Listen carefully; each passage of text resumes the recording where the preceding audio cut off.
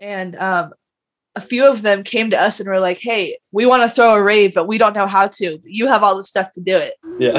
You're listening to The Real You, thoughts, ideas, and perspectives from the ordinary in all of us.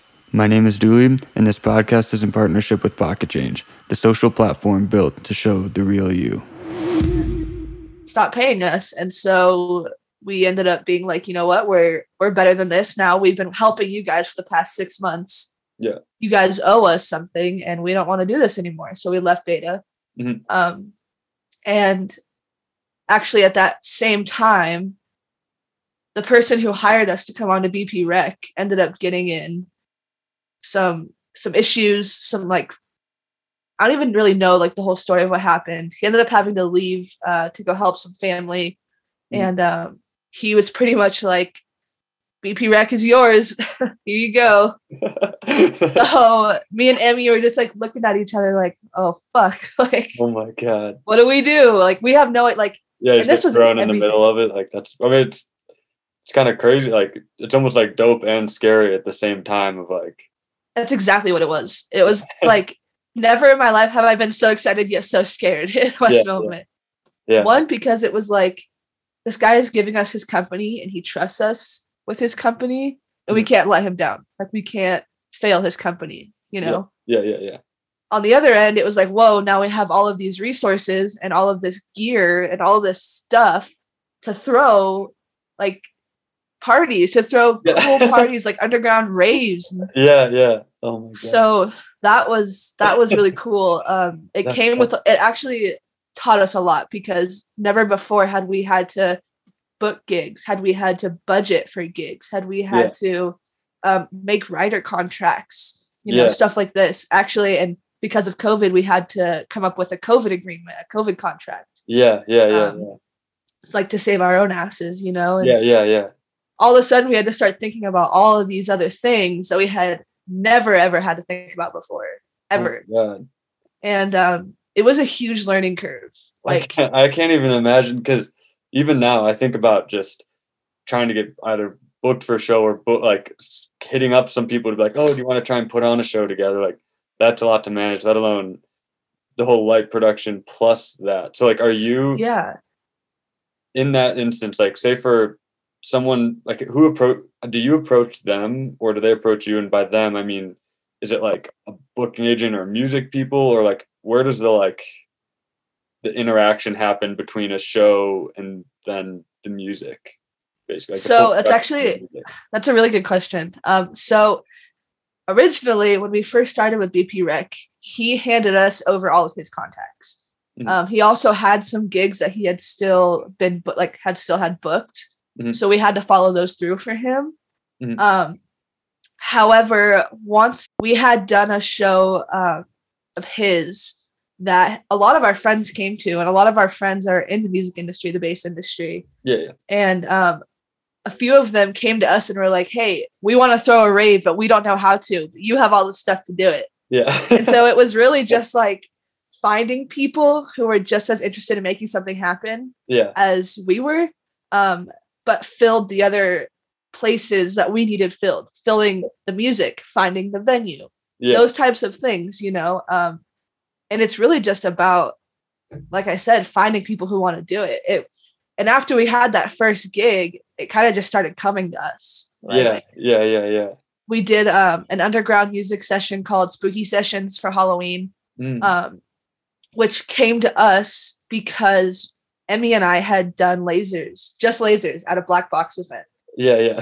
And she was like, hey, I saw you guys were doing like lasers. It looked really good. You guys do other stuff. We want to put on this. We want to put on this show. Like, what are you guys capable of? Well, we were capable of everything. We could do lights, lasers, and visuals. And so it was just like small networking. You know, someone knows someone who knows someone who knows someone who needs something. Yeah. God, that's why it's still kind of blowing me away that this was like last year that you kind of. I know. Started with this. It's crazy. And you know, more than anything, I like when we took over this BP Rec stuff. It was scary, but more than anything, I just wanted to have fun, and I wanted to make sure that we were doing it to the best of our abilities. And not overcommitting ourselves to something that we weren't able to do. Because that's no fun. You get there and you stress and it's just a shit show. And that's go ahead. On that part with because obviously it's like if you had all the time in the world and money wasn't a thing, it's like this is great. You can be putting up shows, hitting up people, all stuff. But on the financial side of this, like the underground rave scene, I also don't quite fully understand the financials of it still. But is it like, are people coming to you and then are you still getting paid to put on these things? And like, how does I guess the financials of that work? Is it like prepay and then tickets come in, or is it you have to wait for tickets and you get a percent of it, or like how do you trust that process? Because that seems like it's a scary process. It's a scary leap for everyone. Yeah, like especially people wanting to take the jump for it, and then I don't know. It's such an unknown. Like I guess it's so scary. Part of that, actually, I have to like credit Emmy to this. So like when we first took over BP Rec, we both agreed that we would handle different parts. She would handle the promotion, the financial, the booking, all of that stuff. I handle all of the production stuff. I handle lights, programming, laser programming, visual programming. We are two different entities in this group. Which is awesome. Good. It's awesome because I am so bad at that stuff and she is not as good at what I do as I am. And so it works perfectly. Now to get back to what you were asking, we created kind of a concept of one, trust, but also like contract liability. So what we do is we meet with the person and we go to the venue, we do a walkthrough and we see what they want. Like, what all do you want? And then we write up basically it's well, I can't think of what it's called right now. We basically just like write up a rough draft of everything that they want, what it's priced at, what it's going to cost to do the whole thing. They sign a contract saying that they will pay us half of it on the day that they sign the contract. And then the other half on the day of show. So if they don't pay us the other half day of show, we don't show up. But we have to have that by day of show. And that just protects us because even when I first started working for Beta, which is why we ended up quitting, we would show up and we would work and they'd promise us money and then we'd get to the end of the night and they're nowhere to be found. And then all of a sudden here we are 6 months later and they owe us $2,000 in production funds.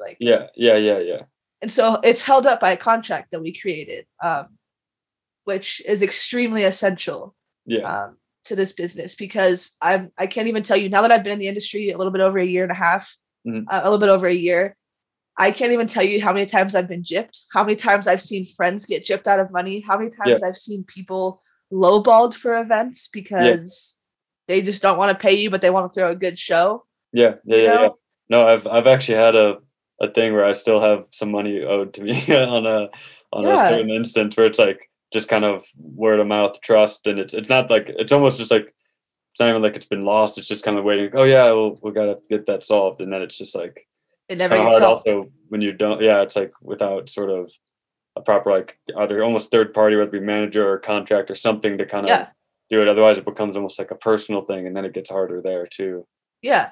And that's the worst. Like I don't want to hate you because you don't pay me, but also pay me. I gave you something. I threw you a sick show. I deserve to be paid. So the funding usually comes from the people. Like we just did a show actually at the Fox Theater in Boulder a few weeks ago for a good friend of ours. That's awesome. And that was so much fun. We brought lasers and visuals, but he paid for that out of his own pocket. So sometimes it's people, sometimes it's promoters who have funding for the event.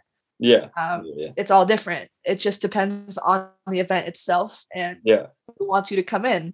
But definitely like the contract has saved our ass because it's legal obligation to say that you owe us money. Which is huge, especially when we're spending a lot of time and effort into throwing you a good show. It's necessary. And at the end of the day too, like I think everyone wants everyone to be happy too. It's just kind of that trust.